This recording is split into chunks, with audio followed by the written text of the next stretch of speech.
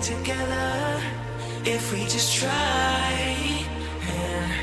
And as long as we have our backs, whenever our foes combine, this time we will win. This time we'll have to join forces. This time we will win. This time we'll have to join forces.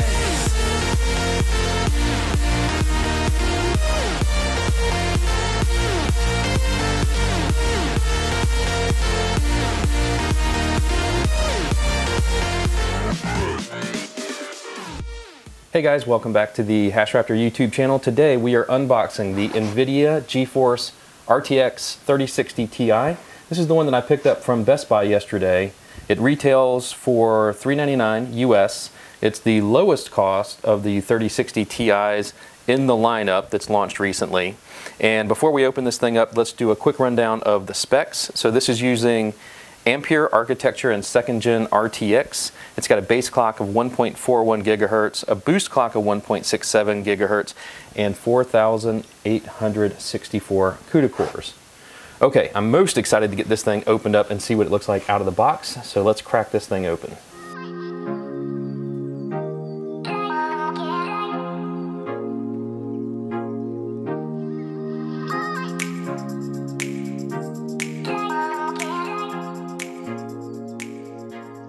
Oh wow, check that out. That is a really nice presentation on that card. Look at that. Really very, very slick. Kind of don't want to touch it.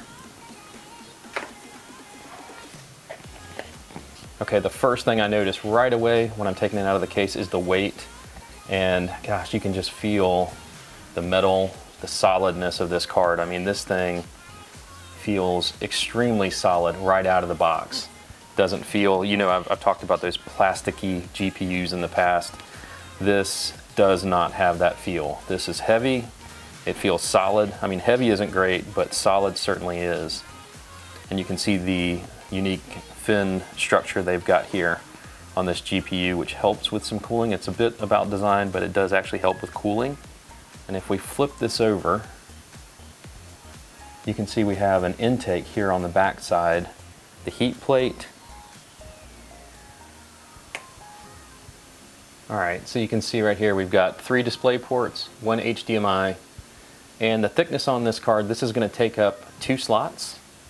And the feel on this card is really incredible. I don't want to take it out of the box. I don't want to touch this thing. Feels like a work of art.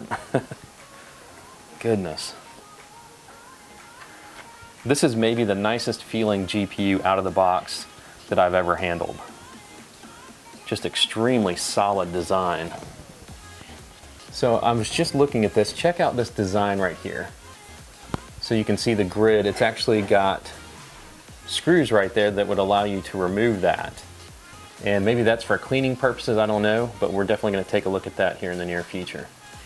All right, let's see what else is in the box.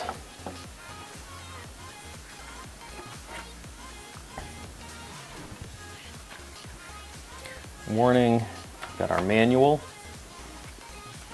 support guide, and a quick start guide.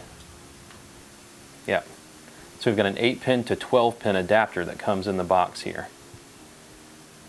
Very simple out of the box, a couple support guides.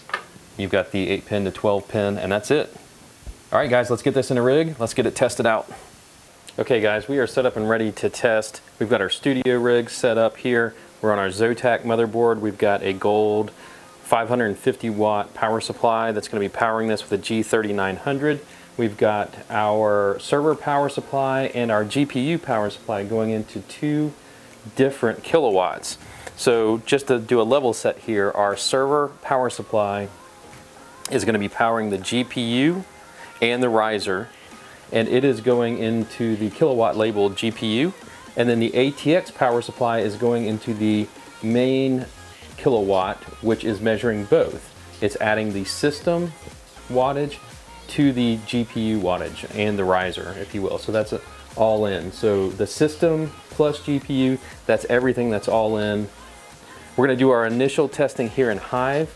I've got a new image set up on the studio rig here, but first I've got to shut it all down and we have to get this card installed. So let me get on that, let me get it put in the frame here, and we will be up and running here in just a second. All right, so what I did is I put the GPU over here so it's not sitting on top of this processor, which is blowing a little bit of hot air up. We've got the power supply blowing hot air up a little bit, so we're just moving it out of the way, and let's get it connected. All right, so this is the first interesting test here. We're using our NerdGear's server power supply breakout board and NerdGear's cable, so we're not using an EVGA cable. And this is an 8-pin, and we are taking that 8-pin into the adapter, into the 12-pin here. So theoretically, this should work no problem. I gotta say, just because it's my card, I'm a little nervous about using this adapter with this power cable. I mean, it should work, right? It should work. Okay guys, just a friendly reminder, thanks to ChanCoin for bringing it up in a previous video that I put out. You need to update your Nvidia drivers to 455 or above, which I just did, so we should be all set. We are gonna reboot this rig, and fingers crossed, everything will be set. All right, so we're at about 51 watts on the full system, 27 on the riser, and the GPU, and the server power supply, which takes a few watts itself. We are up, folks. We are mining. So let's see here. Hive's reporting 174 watts, and that's going to probably be at the GPU, because that's what the GPU driver is reporting. And add, looks like maybe 15, 16, 17 watts for the riser. So it looks like Hive is reporting pretty accurate, and that's usually the case with Nvidia. Okay, so let's do some tweaking on this here. We're at 52 mega hash.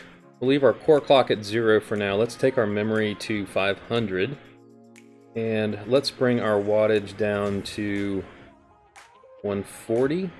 For those of you that are just getting comfortable with Hive, it does say power limit over here. That power limit is in watts, so it's absolute wattage there. It's not a percentage. All right, let's do a refresh. 53.56 mega hash. Bring our power limit. I'll do 125 watts. Bring our memory up to 1000. And we are going to drop this core clock to 50. Apply that. All right, you can see the kilowatt there. We're at 138 watts. System with the motherboards at 158, 159. We're running pretty efficient here. All right, it looks like we're at about 55.5. Let's step this up a little bit more. Let's bring our memory to 1500. Let's leave our power where it is. We're going to go negative 250, 1500, and then 125 on the wattage. Apply that. Kilowatt still showing 138, 37. Hive's reporting 125. Oh, there we go. All right, that just stepped up to 57.48 mega hash. All right, so we still have even more room to go, and we're at about 0.46 mega hash per watt, which is really solid from an efficiency standpoint. Really, really solid. I mean, that's already up there with the best GPUs we've had out and available. Bring this in a little bit more here. I'm gonna drop this to 120. Let's bring this to 1750. As I approach 2000 on the memory, I like to slowly bring that up in increments, because you're probably going to crash your rig at some point. Not always, but there's a good chance. 58.46 mega hash at 120 watts. Kilowatt showing 132 watts. All right, we got to get 60. Opening night, we've got to get 60 mega hash on here.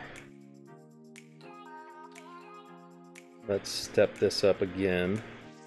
Go to 1900. So we've got 17 accepted shares so far. Oh, there we go, 59.05. We're so close to 60. So close. By the way, so that you all know, Hive throttles some of these settings on certain cards. So I don't know what memory is with Nvidia. It may be set to throttle at 2000. I don't know that for sure, but if you all happen to know, leave a comment below. But with AMD cards, I saw that it was definitely throttled on certain settings. So even though you thought you had set a higher value, it would default to a lower value. It wouldn't change it. You would think that you were set at a higher value, but in actuality, what it implemented with the GPU was a lower value. And the only way you knew that was by playing around with it a little bit. You went and checked the miner, you could see what was happening there. Okay, well, let's push this memory a little bit further. Let's see if we can get to, why not, let's try 2500. See if we can crash this card. 2500. Don't die. 71 accepted shares, 100%. Gonna take it. Oh, there we go. Look at that. 61.1 mega hash. Let's reel in this power limit. Let's bring this back down to 120. Let's see if it makes a difference. Okay, there we go. 61.2. We only lost about 0.2 mega hash there, dropping down 15 watts. We're starting to split hairs here. Still at 100% accepted shares. And let's take it to 120. Alright guys, we're going to call it there since this is just the initial opening night with this card. 61.2 mega hash, minus 500 on the core clock, 2500 on the memory. We're at 120 watts on the GPU, 132 with the riser, and the total system is at about 153 watts. Very, very impressed with this card. It's already my new favorite card. I haven't even broken down the stats or anything like that yet. But yeah, this 8-pin to 12-pin is working great. The heat exchange on here is really solid. I mean, the temperature staying, look at that, 59 degrees Celsius. And this back fan here, so we're pulling, we've got an intake coming in this way, and we've got exhaust here. Now, if you were building a rig out of these, you would have another card here that would be pulling in this exhaust. So you may want to think about that in your rig designs. You may want to set, like on those AAA wave frames, you may want to set some fans in the back and point them away from the rig instead of pushing across and then out the front. You may actually want to push, immediately grab that hot air and pull it away. That way you're not passing it from one card to the next. But man, really solid design. I really love this card. Amazing price point. I'm in love with this card so far. So here's what we're gonna do. We're gonna break all of this down. I'm gonna put it in some spreadsheets. I'll get you the mega hash per watt. We'll pit it against other GPUs. I can already tell you this is gonna be one of the top GPUs for mining in 2021, which is pretty exciting. With all of the other cards that are out there, they're super efficient considering the price point that you can get this at. So, all right guys, well that was a lot of fun. Stay tuned for upcoming videos. We'll test other algorithms. We'll break this all down for you and kind of, tell you which are the best cards you should be buying in the rest of this year and into 2021. All right, we'll see you later, Raptors. Take care. Code monkey, not say it out loud. Code monkey, not crazy, just proud. Code monkey like Fritos. Code monkey like Tab and Mountain Dew. Code monkey, very simple man.